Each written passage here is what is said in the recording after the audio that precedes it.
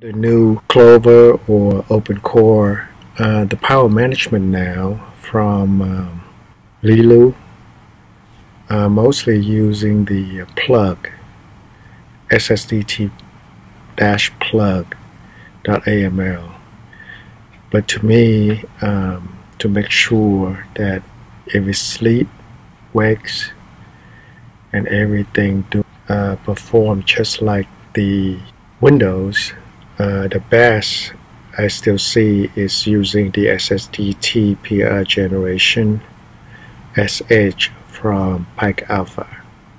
I'm using this one right now for my Elite book, and you can see right here it's working very nicely, and the sleep wakes on this one is perfect, just like the Windows.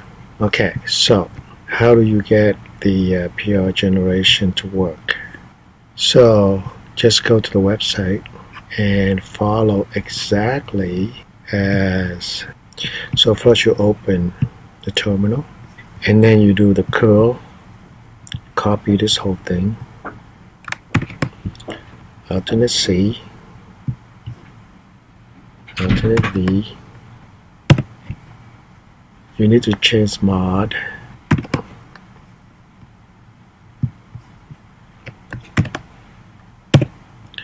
You do the same thing again in this window here. You unzip it.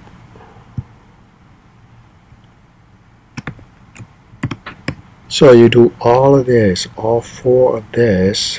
I don't remove it, I just leave it there. Okay, so you do these three. Okay, follow these three. And then all you need to do is to copy this. So what you want to do is just do the SH.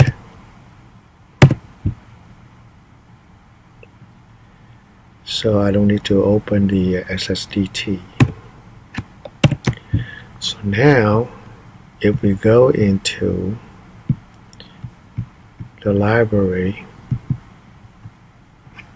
and you go into SSDT-PRGEN, you will see the SSDT.aml.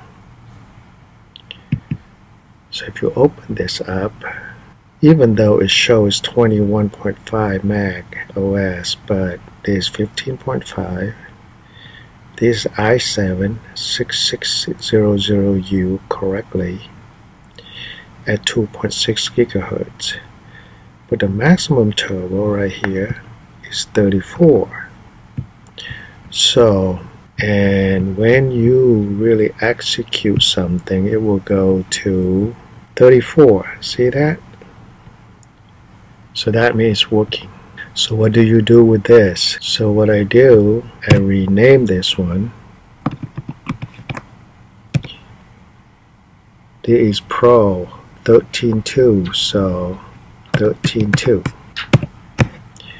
So this is, instead of using the plug, I'm going to use this. So now, if I mount my EFI folder, so I look at my EFI folder, inside the EFI folder, so this one I use is OpenCore. So it doesn't matter if I use Clover or OpenCore. The ACPI, I will copy this and I put in here in the ACPI. So I already have it already, so I don't need to do it. So if I open the OpenCore ACPI, right, SSDT 132, the same as that one, and I will have it running.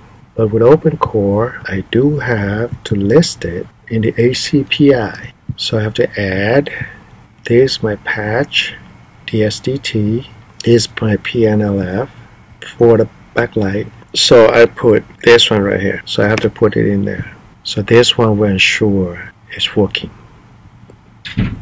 Now, on this particular laptop, I actually put all of my SSDT original from Clover extraction, and I put them all in here.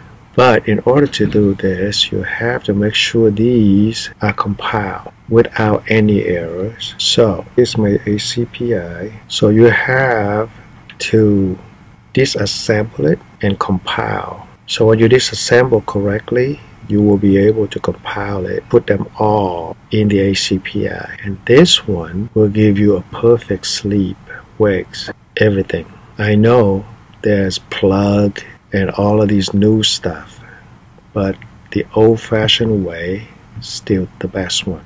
Try it first before you try something else.